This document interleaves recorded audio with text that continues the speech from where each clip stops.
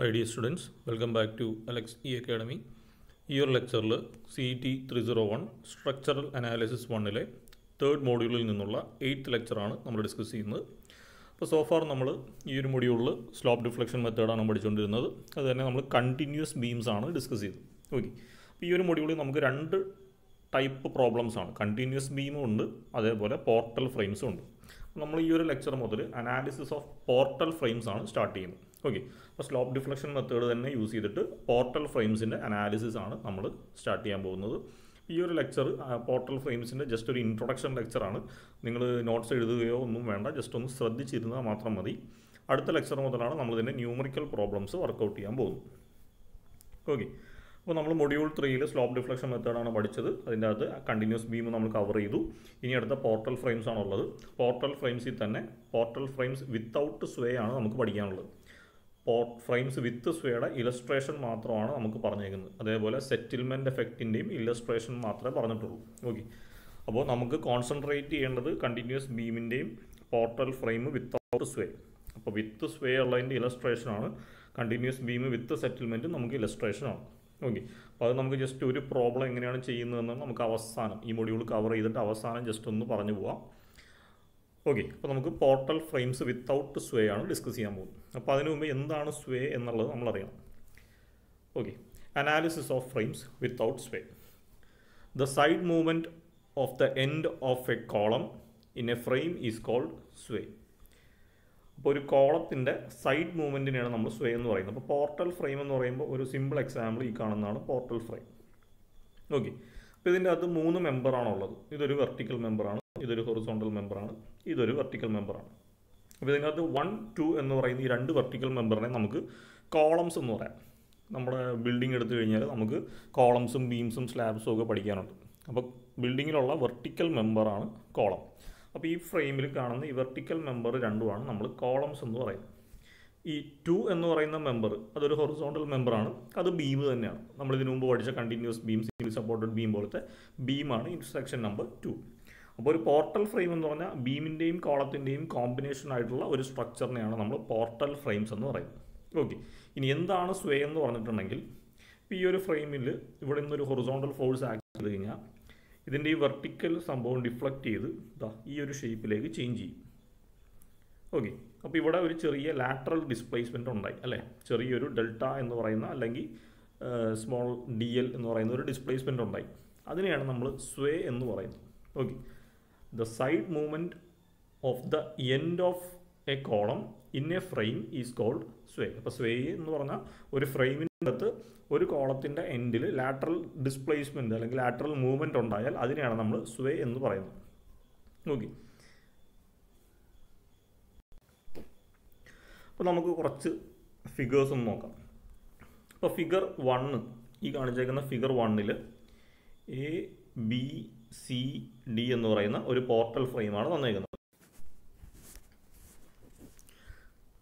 Okay, അപ്പോൾ ഈ ഒരു പോർട്ടൽ ഫ്രെയിമിൻ്റെ ഒരു പ്രത്യേകത, AB എന്ന് പറഞ്ഞാൽ വെർട്ടിക്കൽ മെമ്പറാണ്, CD എന്ന് പറഞ്ഞാലും വെർട്ടിക്കൽ മെമ്പറാണ്. അപ്പോൾ ഈ 2 മെമ്പറിനെ നമ്മൾ കോളം മെമ്പേഴ്സ് എന്നാണ് പറയുന്നത്, ഫ്രെയിമിലെ കോളം മെമ്പേഴ്സ്. ഓക്കെ, അപ്പോൾ ഒരു പോർട്ടൽ ഫ്രെയിം എടുത്തു കഴിഞ്ഞാൽ അതിൻ്റെ അകത്ത് ഒരു ഹൊറിസോണ്ടൽ മെമ്പറുണ്ട് BC, അതിനെ നമ്മൾ ബീം എന്ന് പറയും. ഇനി അടുത്തത് BAയും CDയും രണ്ടും എന്താണ്, വെർട്ടിക്കൽ മെമ്പറാണ്. ഇത് രണ്ടിനെയും നമ്മൾ കോളം എന്ന് പറയും. ഓക്കെ, അപ്പോൾ ഈ ആദ്യത്തെ ഫിഗറിൽ നമുക്ക് തന്നേക്കുന്നത് ABCD എന്ന് പറഞ്ഞ ഒരു പോർട്ടൽ ഫ്രെയിമാണ്. അതിൻ്റെ A എൻഡും D എൻഡും ഫിക്സ്ഡ് ആയിരുന്നു. അപ്പോൾ ഇതിൻ്റെ ഇനീഷ്യൽ ഷേപ്പ് ഇതാണ്. നമ്മളൊരു W ലോഡ് ഇങ്ങനെ അപ്ലൈ ചെയ്ത് കഴിഞ്ഞപ്പോൾ എന്ത് സംഭവിച്ചു, ഈ പോർട്ടൽ ഫ്രെയിമിൽ ഡിഫ്ലക്ഷൻ ഉണ്ടായി, മൂവ്മെൻ്റ് ഉണ്ടായി. അപ്പോൾ ഇപ്പോൾ അതൊക്കെ ഈ വെർട്ടിക്കൽ ഫ്രെയിം ഈ രീതിയിലേക്ക് ടിൽറ്റ് ചെയ്തു അല്ലേ. അപ്പോൾ ഇവിടെ ഉണ്ടായ ആ ഒരു ഡിസ്റ്റോർഷൻ അല്ലെങ്കിൽ ഡിഫ്ലക്ഷനാണ് ഡെൽറ്റ, ഇവിടെ ഉണ്ടായ ഡിഫ്ലക്ഷനാണ് ഡെൽറ്റ. അപ്പോൾ B എന്നുള്ള പോയിന്റിൽ നിന്ന് B' മാറി, C എന്നുള്ള പോയിന്റിൽ നിന്ന് C' മാറി. അപ്പോൾ ഈ ഒരു പ്രോസസ്സിനെയാണ് നമ്മൾ ഫ്രെയിംസ് വിത്ത് സ്വേ എന്ന് പറയുന്നത്. സ്വേ എന്ന് പറഞ്ഞാൽ ലാറ്ററൽ മൂവ്മെൻറ്റ്. ഇപ്പം നമ്മളൊരു ലോഡ് അപ്ലൈ ചെയ്ത് കഴിയുമ്പോൾ, ഒരു ഫ്രെയിമിൽ ലോഡ് അപ്ലൈ ചെയ്ത് കഴിയുമ്പോൾ അതിൻ്റെ ലാറ്ററൽ ഡിസ്പ്ലേസ്മെൻറ്റ്, ഹൊറിസോണ്ടൽ ഡിസ്പ്ലേസ്മെൻറ്റ് ഉണ്ടാകുന്നുണ്ടെങ്കിൽ നമ്മളതിനെ സ്വേ എന്ന് പറയും. സ്വേ എന്ന് പറയും. ഓക്കെ, ഇതിന് സ്വേ ഉണ്ടാകാനായിട്ട് 2 റീസണാണുള്ളത്. ഒന്ന് ഫ്രെയിമിൻ്റെ അൺസിമെട്രി. ഇതാണ് നമ്മുടെ ഫ്രെയിം അല്ലേ. ഇതിൻ്റെ അകത്ത് AB എന്ന് പറയുന്നത് ചെറിയ ലെങ്ത്തും സി ഡി എന്ന് പറയുന്ന കുറച്ച് വലിയ ലെങ്ത്തുമാണ്. അപ്പോൾ ഫ്രെയിമിൽ ഒരു അൺസിമെട്രി ഉണ്ടായിരുന്നു. രണ്ടാമത് നമ്മളൊരു ഹൊറിസോണ്ടൽ ലോഡ് കൊടുത്തിട്ടുണ്ട് അല്ലേ, പക്ഷെ അതിനെ റെസ്ട്രിക്റ്റ് ചെയ്യാനായിട്ട് നമ്മളൊന്നും ചെയ്തിട്ടില്ല.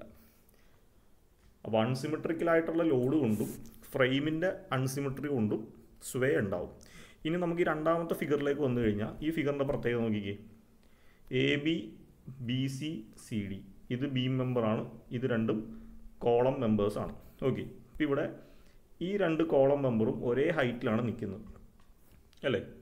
അപ്പോൾ അതുകൊണ്ട് ഈ ബീം സിമെട്രി ആണെന്ന് പറയാം. നമുക്കൊരു സെക്ഷൻ എടുത്താൽ വൈ ആക്സിസ് എടുത്തു കഴിഞ്ഞാൽ ഇതിൻ്റെ റൈറ്റ് സൈഡും ലെഫ്റ്റ് സൈഡും ഫ്രെയിമിന് ഒരേ ലെങ്ത്തും വിഡ്ത്തും കാര്യങ്ങളൊക്കെയാണ് ഉള്ളത്. ഓക്കെ, ഇനി എ എൻഡ് ഫിക്സ്ഡും ഡി എൻഡ് ഫിക്സ്ഡും ആണ്. ഇനി നമ്മൾ ഇപ്പോൾ ഫ്രെയിം സിമെട്രി ആയതുകൊണ്ട് നമ്മളിവിടെ W കിലോമീറ്റർ ലോഡ് അപ്ലൈ ചെയ്തു.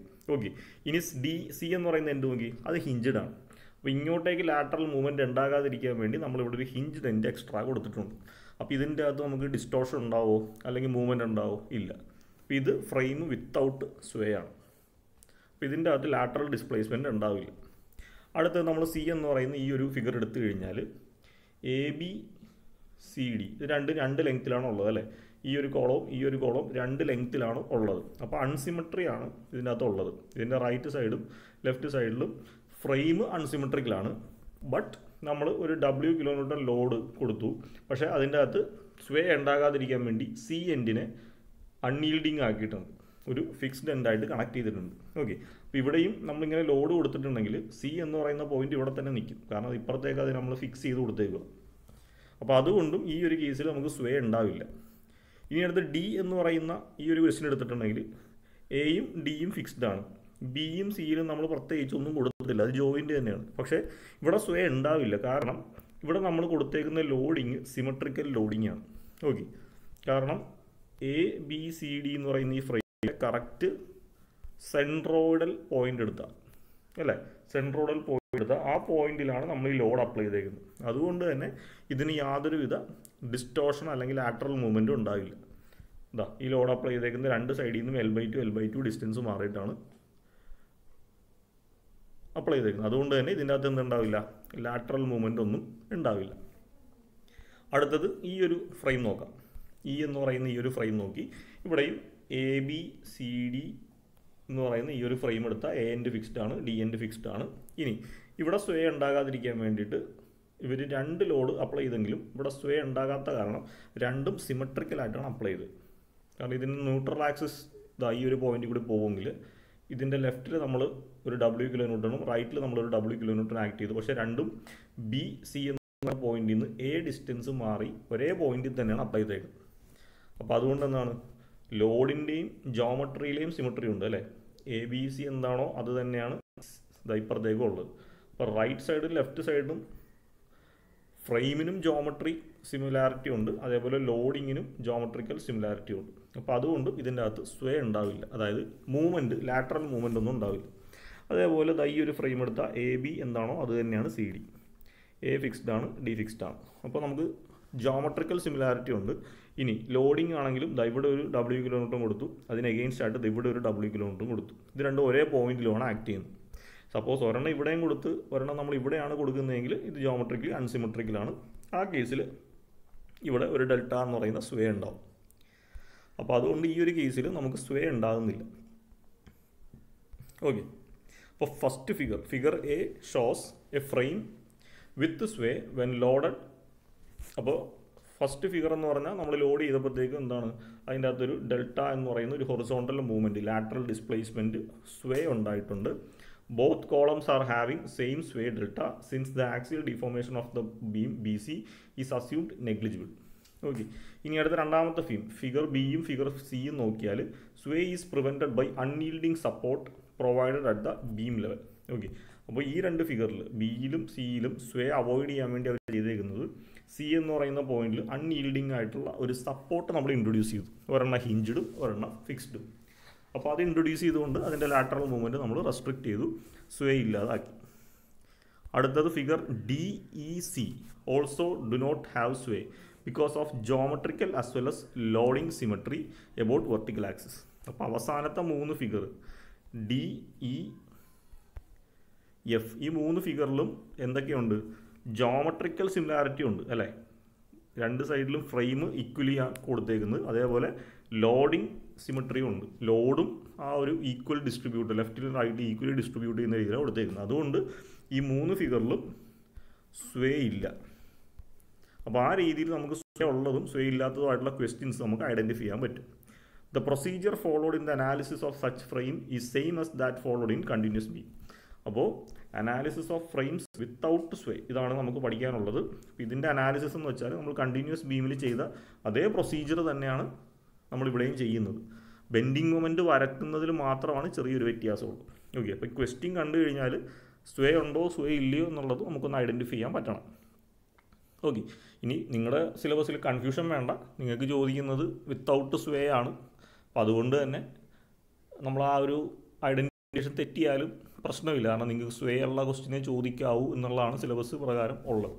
ഓക്കെ, അപ്പോൾ ഇതെല്ലാം നമ്മൾ സാധാരണ രീതിയിൽ തന്നെയാണ് സോൾവ് ചെയ്യുന്നത്. പിന്നെ ഇങ്ങനൊരു ക്വസ്റ്റ്യൻ തന്നാൽ എ ബി എന്നുള്ളതും സി ഡി എന്നുള്ളതും കോളം മെമ്പേഴ്സാണ്. ബി സി എന്നുള്ള ബീം മെമ്പറാണ്. ബീം മെമ്പർ നമ്മൾ സാധാരണ എങ്ങനെയാണോ കണ്ടിന്യൂസ് ബീമിൽ പഠിച്ചത് അതേപോലെ സോൾവ് ചെയ്യാം. ഈ രണ്ട് vertical member column മെമ്പേഴ്സിൻ്റെ bending moment diagram വരക്കുന്നതിലും sign കൺവേർഷനിൽ ചെറിയൊരു വ്യത്യാസമുണ്ട്. അത് മാത്രമാണ് നമുക്ക് ഈ ഒരു ഫ്രെയിംസ് പഠിക്കുമ്പോൾ അഡീഷണലായിട്ട് പഠിക്കാനുള്ളൂ. ഓക്കെ, അപ്പോൾ അതിന് വേണ്ടിയിട്ട് നമുക്കൊരു ഫ്രെയിം കൺസിഡർ ചെയ്യാം. എ ബി ബി സി എന്ന് പറയുന്ന ഒരു ഫ്രെയിം കൺസിഡർ ചെയ്യാം. ഓക്കെ, അപ്പോൾ ഇതിനകത്ത് ബി സി എന്ന് പറഞ്ഞാൽ ഒരു ഹൊറിസോണ്ടൽ മെമ്പറാണ് അല്ലേ. അതിന് നമുക്ക് ബീം എന്ന് പറയാം. ഹൊറിസോണ്ടൽ മെമ്പറാണ് ബീം, നമ്മൾ ഓൾറെഡി പഠിച്ചു. എ ബി എന്ന് പറഞ്ഞൊരു വെർട്ടിക്കൽ മെമ്പറാണ്, അതിനെ നമുക്ക് കോളം മെമ്പർ എന്ന് പറയാം. അപ്പോൾ ബി സി എന്ന് പറയുന്ന ബീം മെമ്പറിൽ നമ്മൾ എങ്ങനെയാണ് ബെൻഡിങ് മൊമെൻറ്റ് മാർക്ക് ചെയ്യുന്നത്?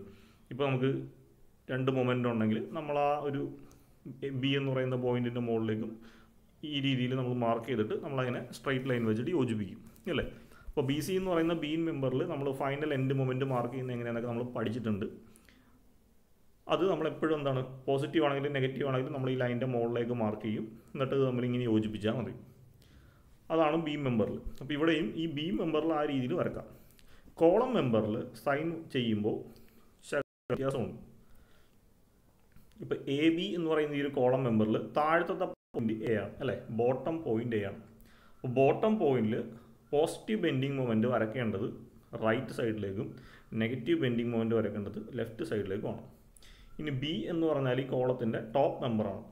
അപ്പോൾ ടോപ്പ് മെമ്പർ എടുക്കുമ്പോൾ പോസിറ്റീവ് ബെൻഡിങ് മൊമെൻറ്റ് വരയ്ക്കേണ്ടത് ലെഫ്റ്റ് സൈഡിലേക്കും നെഗറ്റീവ് ബെൻഡിങ് മൊമെൻറ്റ് വരയ്ക്കേണ്ടത് റൈറ്റ് സൈഡിലേക്കുമാണ്.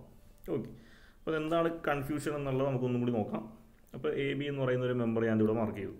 ഇനി എയിലുള്ള moment M A B 10ഉം ബിയിലുള്ള moment M B A 15ഉം ആണെന്നിരിക്കട്ടെ. ഇത് രണ്ടും പോസിറ്റീവാണ്.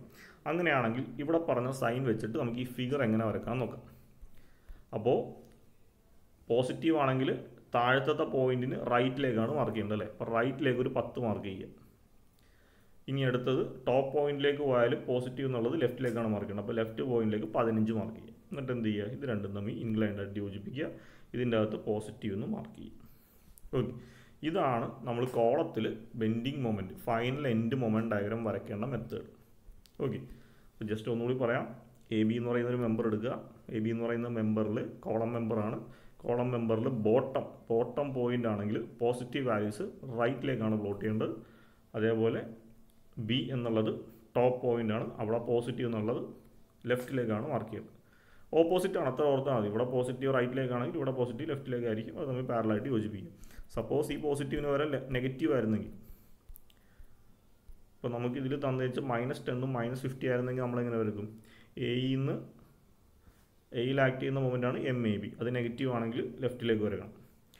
എം ബി എ -50 ആണെങ്കിൽ റൈറ്റിലേക്ക് വരക്കണം. എന്നിട്ട് ഇത് രണ്ടും തമ്മിൽ യോജിപ്പിക്കുക. ഈ രീതിയിലായിരിക്കും നമുക്ക് ഫിഗർ വരുന്നത്. ഓക്കെ, അപ്പോൾ ഈ ഒരു വ്യത്യാസം ബെൻഡിങ് മൊമെൻറ്റ് ഡയഗ്രാം വരക്കുന്നതിലുള്ള ഈ ഒരു വ്യത്യാസം മാത്രമേ ഉള്ളൂ പോർട്ടൽ ഫ്രെയിംസിൽ. ബാക്കിയെല്ലാം നിങ്ങൾക്ക് പ്രോബ്ലം ചെയ്യുമ്പോൾ നമുക്ക് ഡീറ്റെയിൽ ആയിട്ട് പറഞ്ഞു പോകാം. ഓക്കെ, അപ്പോൾ ഈ ഒരു വീഡിയോയിൽ ജസ്റ്റ് ഒരു ബ്രീഫ് ഐഡിയ മാത്രമേ ഞാൻ പറഞ്ഞുള്ളൂ. നമുക്ക് അടുത്ത ലെക്ചർ മുതൽ പ്രോബ്ലംസ് സ്റ്റാർട്ട് ചെയ്യാം. Okay, thank you.